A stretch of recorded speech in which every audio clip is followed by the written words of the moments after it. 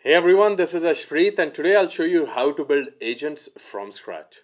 This is a very beginner friendly video where I'll walk through how I build agents step by step and in detail. I'm making this video because a lot of engineers have asked me how they can get started with building agents. They share that the content I generally put out is more on the advanced side and ask how they can build that foundational knowledge before moving on to the more advanced concepts. So if you're just starting out with AI engineering and would like to learn how to build agents, this video is for you. We won't put a cap on how long this video can get and we'll walk through every point in detail. If you like videos like this, please do let me know so I can make more of them. Now let's get started. Before we build agents, we need to understand what are agents and what is Agno. Agno is a very lightweight library for building multimodal agents. Multimodal agents can take any modality as input. They can take text, image, audio, video input. They process that input using a set of tools and generate any modality as output. They can generate text, they can generate images, audio, and video. Now let's walk through an example. Let's say we ask our agent what's happening in New York, and the agent has a tool to search the web. Our agent will run that tool to search the web, get the latest news from New York, synthesize those results, and then give us an answer. Now let's take this a step further. Let's say we give our agent a picture of the Golden Gate Bridge, and we'll give it a tool to search the web and generate audio using 11 Labs. And let's say we also give it a tool to send us an email. And the text is generate a news segment of this city and send it to me in an email. In that case, the agent will search for the top news from San Francisco because it knows the Golden Gate Bridge is in San Francisco. It'll synthesize the news from there, generate an audio clip using 11 Labs, and send that audio clip to us in email. You see how we can automate multimodal tasks using these lightweight agents, and that's what Agno enables. With Agno, agents look like this, what we have on the right. It's a simple Python object, nothing too complex. It's an agent, it's got a model. That's like the brains of the operation. The model figures out how to achieve the task that is received as input. In this case, we're using GPT-4o as the model for this agent. It's got a set of tools to achieve its task. It's got the 11 Labs tools to generate audio. It's got the replicate tools to generate video, DuckDuckGo or SERP API to search the web. Similarly, you can give any types of tools you want. You can give your own APIs as tools as well. Next, the agent has knowledge. The model generally has a vast knowledge of its training data corpus, but that is generic knowledge. What if we want to provide domain-specific information? In this case, let's say I want to provide Agno's documentation as knowledge to this agent. I can provide that and store that in a vector database. All of these building blocks come together very neatly with Agno. Without Agno, it would take us a lot of time to put all of these pieces together, to write the API calls, to do the integrations, to manage, load, chunk the contents and store it in a vector database. With Agno, it's simply 10 odd lines. The beauty about Agno is that we obsess over performance. We've been putting agents into production for about 2 years now, and what we've realized is that simple tasks can sometimes trigger hundreds and thousands of agents, meaning the agents need to be very, very lightweight, and Agno as a library needs to have a minimal set of dependencies. It can't interfere with the actual software that's running. So our obsession with performance has led to Agno agents being started up in roughly about 2 microseconds. We've tested this on a M4 Pro. And the memory usage, the memory footprint for each agent is roughly about 3.5 kilobytes. So you can spawn thousands of these agents very, very quickly and provide your users with the best agent experience. Now, another beauty about Agno is that it's completely open source. You can go to agno.link/gh or scan this QR code on the right, and it'll take you to our GitHub repository. Over here, under the cookbook, we have hundreds of examples that will show you how to build agents. And it's also got the full code over here. You can see exactly what's going on. And the beauty about open source is that you can verify it's secure. You can actually check what's happening behind the scenes. You can fork Agno and then change it to your taste if you'd like. There are almost 3,000 folks of this repository as well. Now let's walk through building a few simple basic agents with one multimodal agent which we're going to build. The agents which we're going to build are on the cookbook agents from scratch directory. So clone Agno with git clone and this URL and open it up in the code editor of your choice. I've got it open over here in cursor. So this is the Agno repo. Under cookbook agents from scratch, this is the README file that's open. This is the same README file which is over here. And we'll walk through these agents. We'll build these agents from scratch together. So I'll open up my code editor over here, and then I'll open up a terminal over here. The first step which we're going to do, because this is a Python library, we're going to create a virtual environment. We'll use UV to create a virtual environment, and we'll activate the virtual environment. Again, I want to do everything step by step. Then we're going to install the required dependencies. One of the things which you're going to notice is how minimal and lightweight Agno really is. Obviously, UV installs the dependencies very, very quickly, but Agno comes with only like a minimal set of required dependencies. Then export your OpenAI API key. I'm using 11 Labs for the final Agno Assist agent, which will generate an audio. So you can use any audio tool you'd like. And then what we're going to do is, we're going to walk through these agents. We're going to walk through like a simple agent. We're going to walk through agent with tools. I'm going to run a couple of these in the terminal and then move on to the agent UI where we can interact with them with a really beautiful chat interface for our agents. So first things first, let's run the simple agent on the terminal and see what's happening. This is what the very basic agent looks like. It's got a name. This is optional, so we don't have to give it. It's got a model, so this is the only required piece, and it's got a set of instructions. So this simple agent, we've asked it to become a news reporter, and we've asked share a news story from New York and SF. Now, this will obviously make things up. Here are the commands to run the agents in the CLI, in the terminal, before going on to the playground. So let's run this. So actually, we'll just do simple agent because we're in the agents from scratch directory. And when we run this, it'll make that story up. This is obviously like not a real story. Now, how do we prevent this hallucination? We do it by giving it a tool to search the web. DuckDuckGo has a free API. It gets rate limited at times, so I won't put it in production.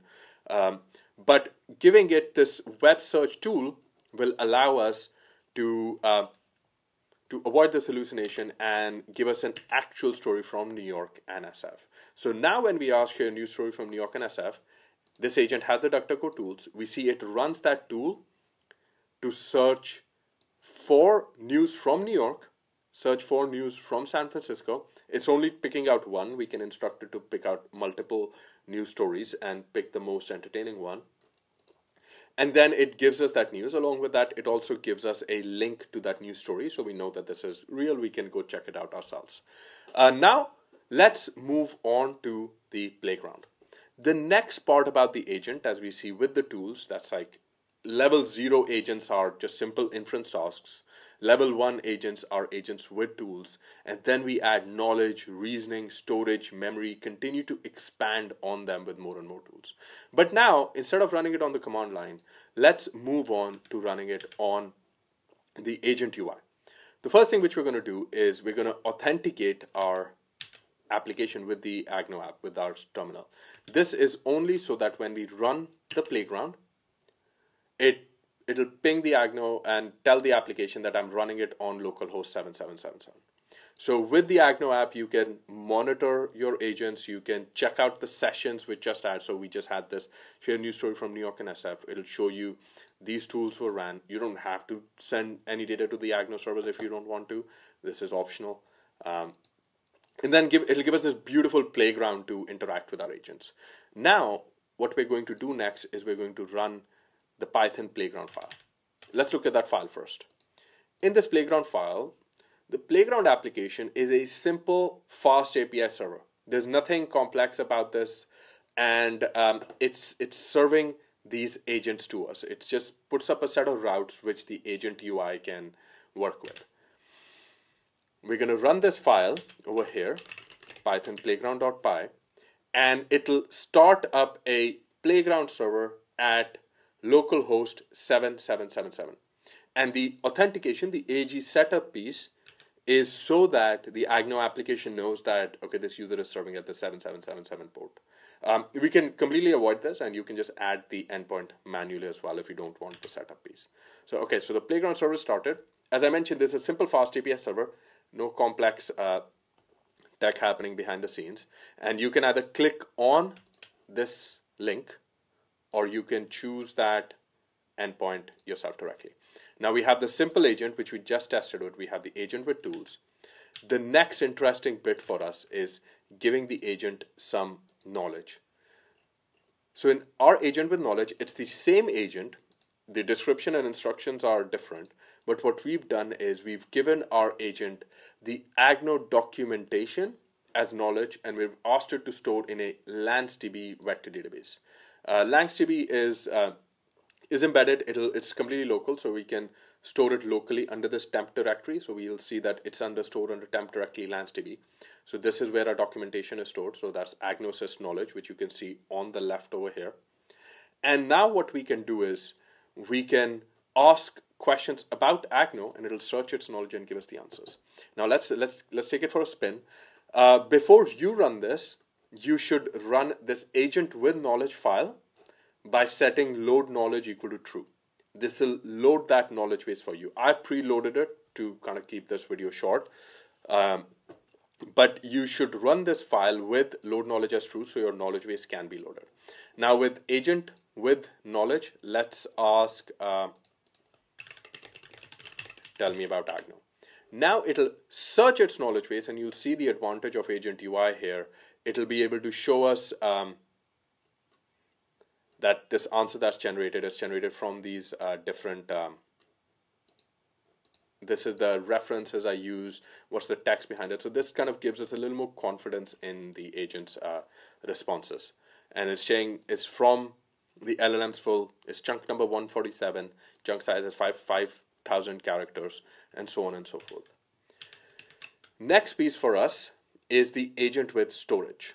Now this is where things get interesting a little, is along with knowledge, we can see that how do we actually continue and store these conversations in a database?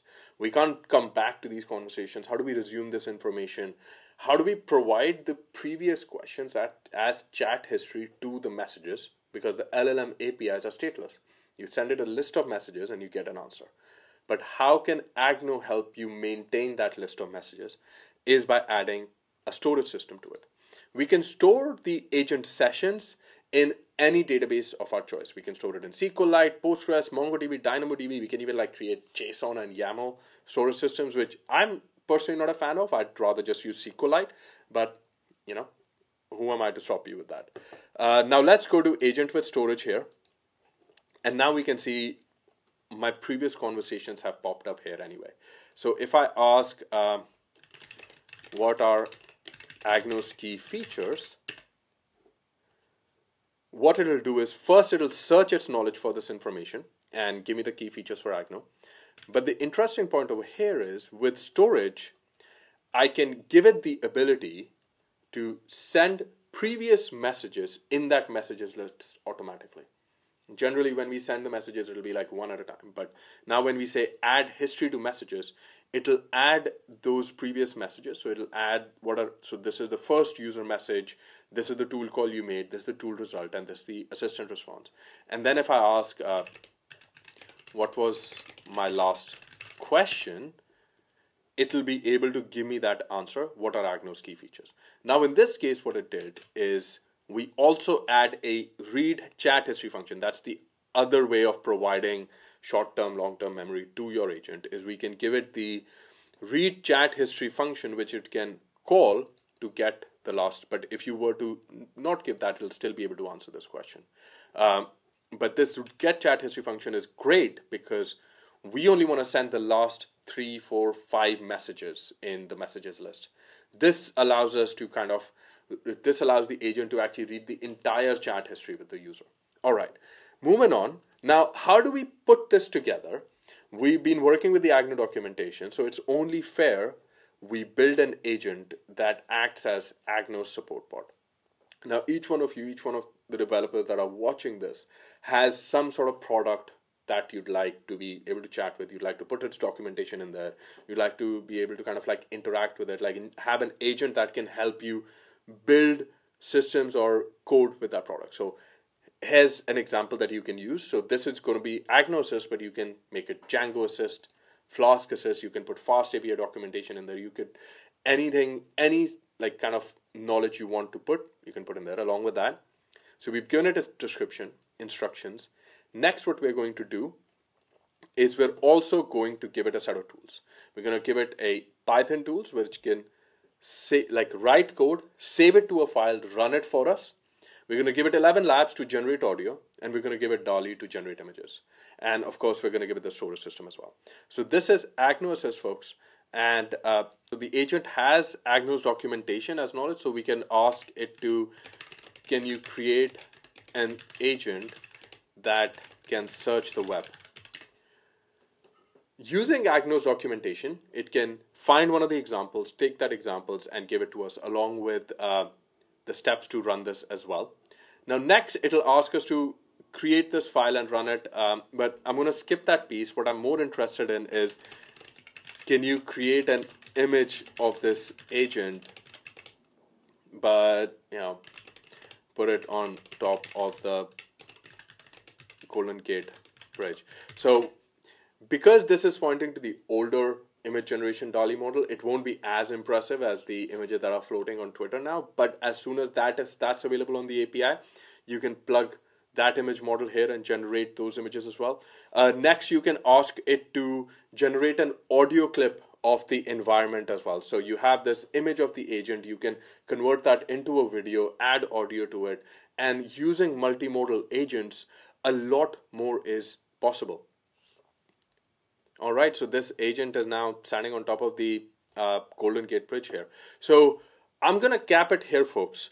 This is agents from scratch. There are a couple of agents which I've worked through in this cookbook over here. Along with that, we have hundreds of other examples. You can actually go to our documentation, and from there you can see a lot more examples along with agent teams, workflows, applications like Agentic RAG, SQL. You can generate games. You can make agents play chess if you'd like. So a lot is possible with these agents. Let me know what you're working on by dropping a comment in this video. But it's been a pleasure, and hope you have a fun day. See you all later. Bye.